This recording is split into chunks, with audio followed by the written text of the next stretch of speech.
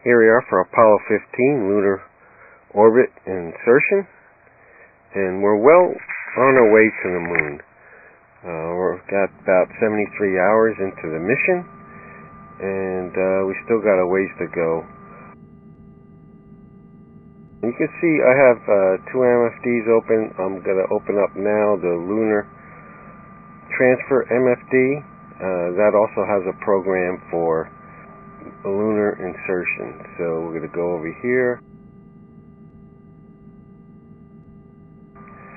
just like we had in previous video, and hit program and go down, hit next till we get to auto and engage the auto, go back to program button, and then make our way down to the LOI.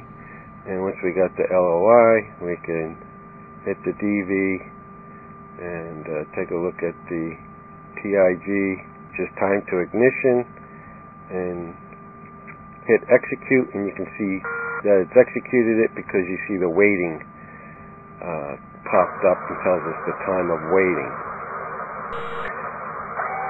You notice now that I've kind of jumped over to when the spacecraft is beginning its position, rotating around to position itself into retro fire.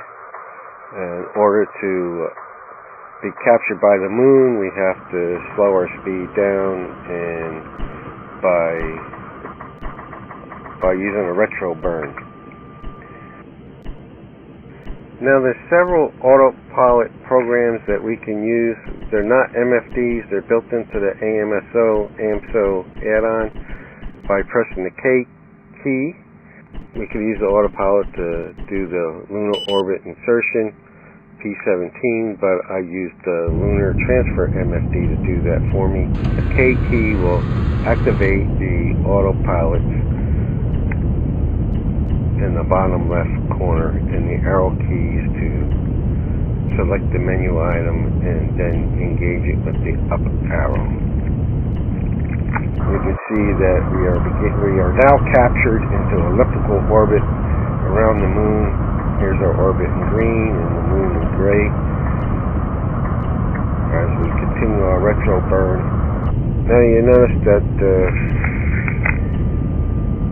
retro rockets have circularized our orbit, so that in orbit MFD we can watch what's going on with the burn as we skip through the time lapse that I have here.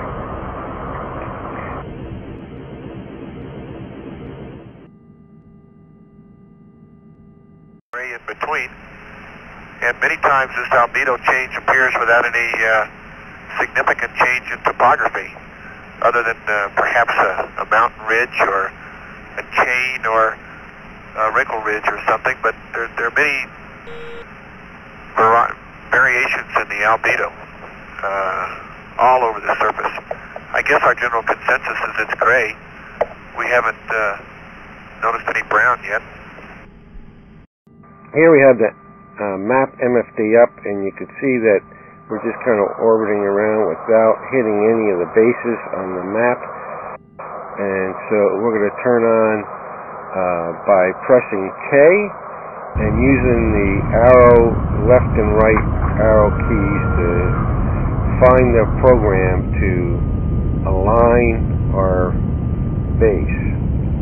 And it'll activate the autopilot. You will see it show up on the bottom left corner in a little white box. It'll say P17, P18, P19, depending on which program you want.